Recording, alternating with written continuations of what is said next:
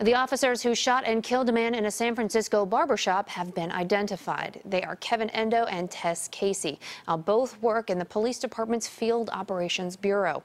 Body cam video from March 21st shows the suspect confronting an officer inside a barbershop before shooting him in the leg. Police say Jihad Eid fired 9 shots. The 2 officers returned fire, hitting him approximately 18 times. 4 employees at the barbershop were wounded in the crossfire. And joining us now to talk more about the legal aspect about what justifies a police shooting and what could lead to criminal charges is San Mateo District Attorney and former president of the District Attorneys Association of California, Steve Wagstaffe. Good morning. What is the line between a justifiable shooting and charges being filed? Whether the action of the officer was reasonable under the circumstances. Did the officer reasonably fear for that his life was in danger or he could suffer great bodily injury? What is the definition of reasonable? If you have situations where someone turns out to be unarmed that you were pursuing, as in the case in Sacramento, or these others where we've seen where there's questions raised, the shooting here in San Francisco, a man who had a knife does not appear to be attacking anyone at that moment. Is that considered reasonable? It will depend on what the officers reasonably felt at the time. The United States Supreme Court said, don't look as Monday morning quarterback. Look what the reasonable police officer would have believed at the time. If it wasn't reasonable to think that their life was in danger or they could suffer great bodily injury, that's not reasonable. That's not justifiable. Okay. If you and I were involved in a shooting like some of these, the district attorney might say there wasn't any reasonable. It wasn't reasonable. You didn't see a gun going in as you were chasing him. There weren't shots fired. You just reacted. We might be charged. Why aren't police officers charged? Because most of the time, there's 2 components. Number 1, what does the DA believe? And then number 2, what will 12 citizens do in a jury? And very often, because citizens and throughout most of the state will give the benefit of a doubt to a law enforcement officer, they're not provable. But when the DA believes that it is, and a jury will find it, well, then our job's to file charges. We just don't encounter many of those in California. Okay, in the case of Mario Woods here, the district attorney has been investigating that, for going on 2 years now.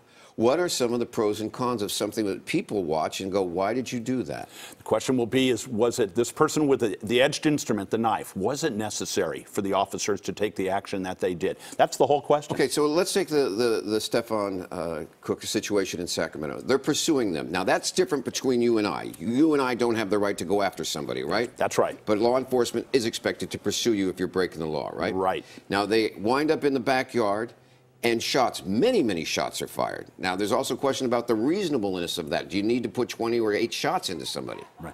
Well, that really isn't the key question. The question is whether lethal force was used at all. Now, whether it was appropriate or not, that's going to be a factor, but that's not the key thing. Well, under the police guidelines, the use of lethal force, they're trained to use lethal force. They're not trained to shoot to wound. They're trained to shoot to kill, correct? Throughout the entire country, yes. So that makes them different than us as well, because they are going to put 20 bullets in. They're going to shoot until the target is disabled. That's how long they have the right to shoot. That's, you know what? That is a judgment. But under the law is, if you fire 1 shot that kills somebody, it doesn't matter whether it's 1 or 20. The use of the force is judged by what the officer reasonably feared.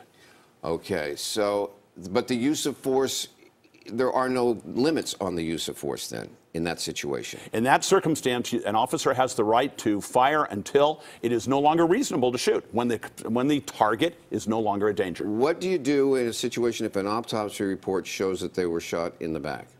Well, you know what? There's a lot of science on that, force science, that will tell you that in the back, very often, what's the fear if somebody's running? That's the natural reaction for everybody. But the issue is, when the first shot is fired, is the person already turning? Remember, there's a 2-second reaction time for human beings.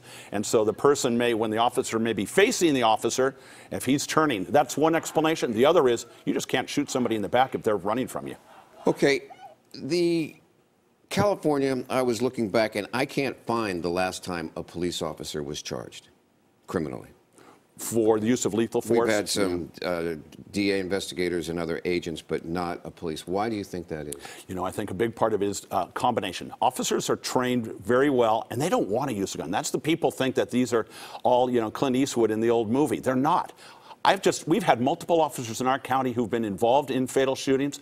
they don't come back. They retire. It's upsetting. So they don't want to do it. That's a basic thing. So most of the shootings we encounter, that's it. Now remember, when the DA is making a judgment, the DA is not saying this is a good shoot. They're saying this is not a criminal violation of law. What, across the country, when these cases do go, oftentimes the jury acquits over evidence that people can't understand. Why does that happen? Why do you think that happens? You know, realistically, there is in this country a support your local police. There is almost a presumption, and the jury has to assess it. And yet there are cases. We all know the South Carolina case where that man was, officer was convicted of second degree. But those are so obvious. When it's a close call, generally people lean to the side of law enforcement because we're all taught support law enforcement. That's the trouble with what's going on in our community today with Sacramento and everywhere else. We're losing the trust of our public by this, and that is a concern for everybody in law enforcement and society. Thank you for joining us this morning.